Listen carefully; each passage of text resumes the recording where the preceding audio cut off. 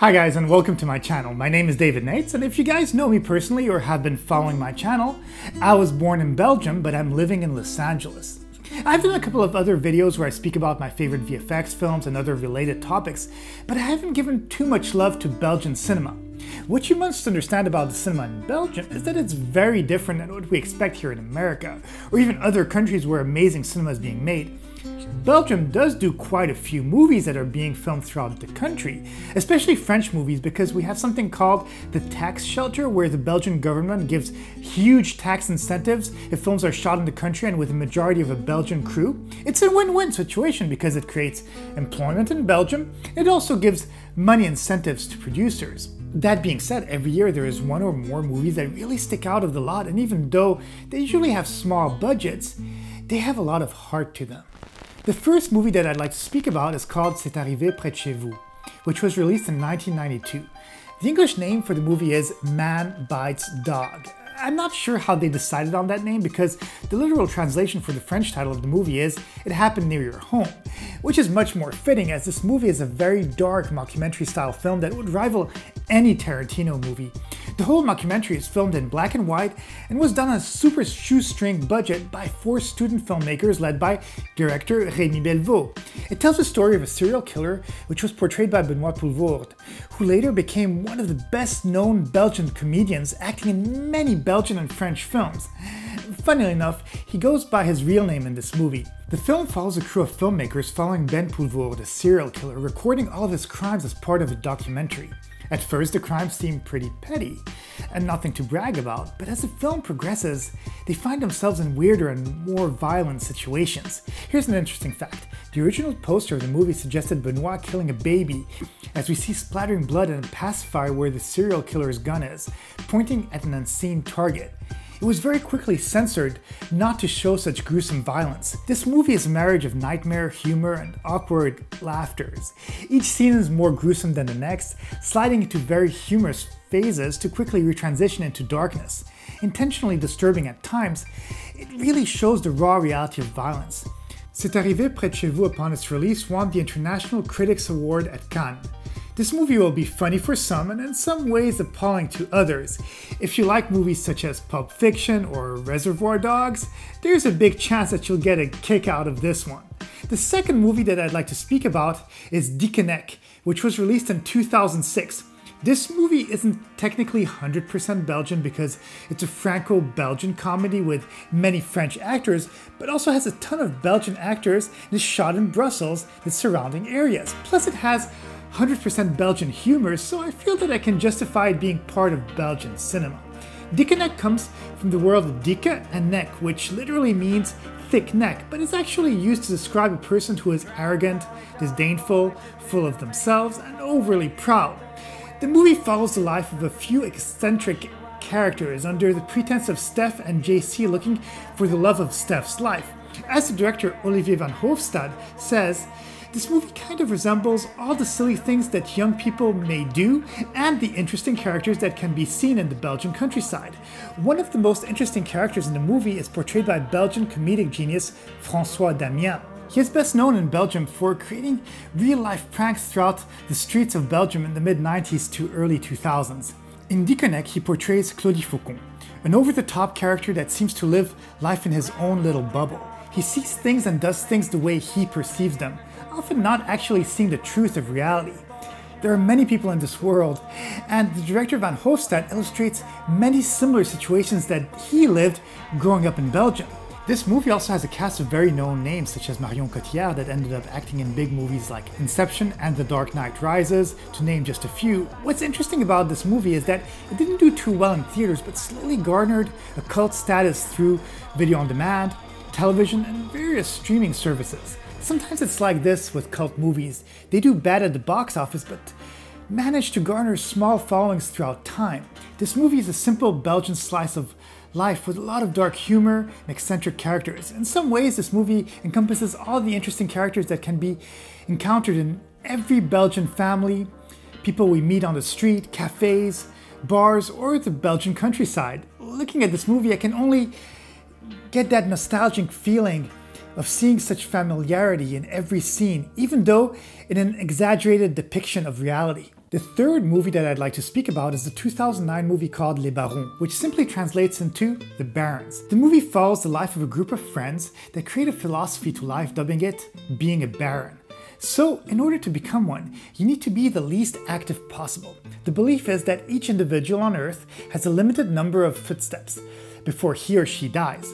Once you've exhausted all your steps, you die. So by doing the least possible in life, you end up inevitably living longer. This for me is a movie that has enormous heart. The main character of the movie, Hassan, dreams of becoming a comedian, but is also in love with his best friend's Munir's sister, Malika.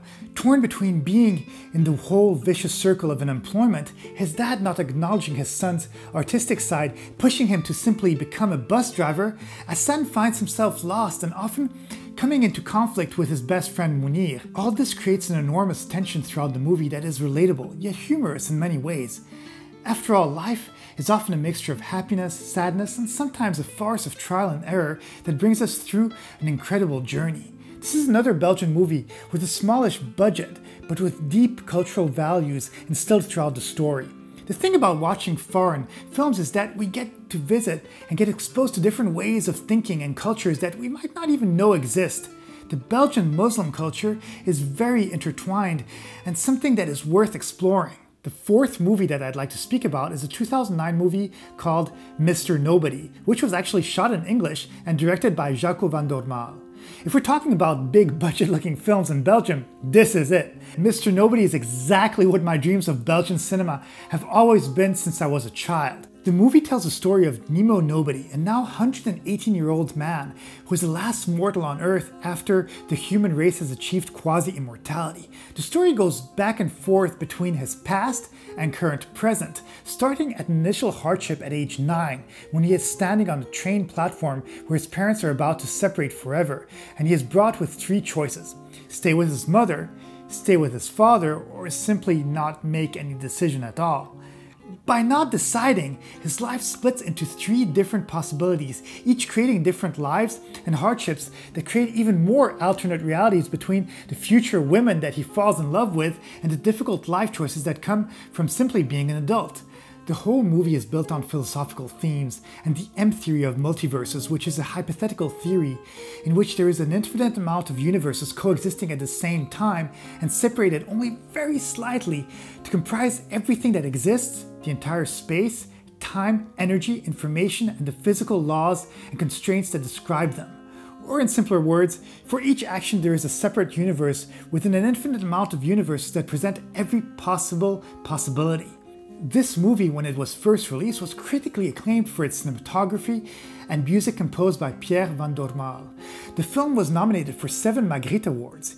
Even though this movie is amazing, I must say that for someone who is just looking for entertainment, they may not like it as the whole narrative is completely non-linear and might require multiple viewings to actually understand it.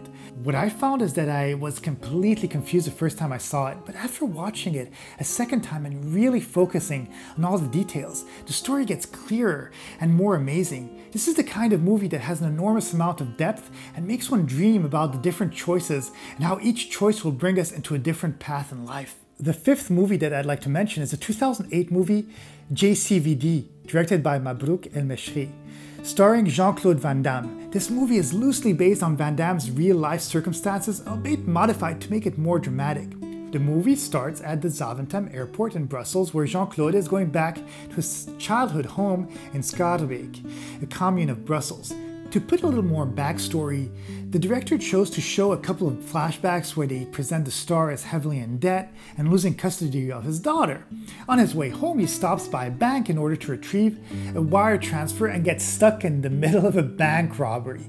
The media inadvertently catch a glimpse of Van Damme and accuse him of being the leader of the bank robbery. JCVD is a beautifully executed movie where the bank robbery sets a chain of events where Van Damme can explore many of his real-life ghosts.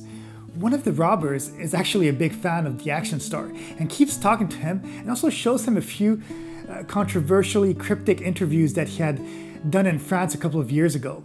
The star, having lived in America for so long, sometimes has a tendency to mix English and French, combined with a cryptic philosophy in his speeches that resulted in him being made fun of for many years. This is actually based on real-life interviews.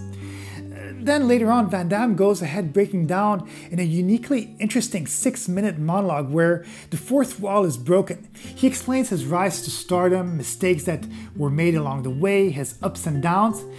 As mentioned, this movie is not an action flick, and definitely very artsy in many ways, but shows a depth to a person who is often only shown for his outward physical appearance and action expertise. For me, this movie was extremely inspiring on a humane perspective. After all, no matter how much popcorn movies can be fun, if we cannot find the characters relatable and some sort of hook to the story, then there wouldn't be any reason for the audience to root for the protagonist's success. This movie has heart and really shows humanity in all its characters and the relationship that he builds with the bank robbers. As you can see, Belgium has a ton of unique movies ranging from black and white dark comedies to big budget sci-fi fictional dramas. All these movies are made in completely different circumstances than the big Hollywood industry, showing a side of the world that maybe not everyone is familiar with. The world is a big place, and discovering foreign cinema is a portal to another world. So take a look at Belgian cinema and hopefully explore movies from a variety of countries. I hope that you enjoyed this video. I certainly feel nostalgic having revisited movies shot in my home country. Please be sure to subscribe and hit the like button. And if you are interested in knowing more Belgian movies, let me know and I'll be glad to do a second part to this video. Have a great day, and I'll see you in the next video.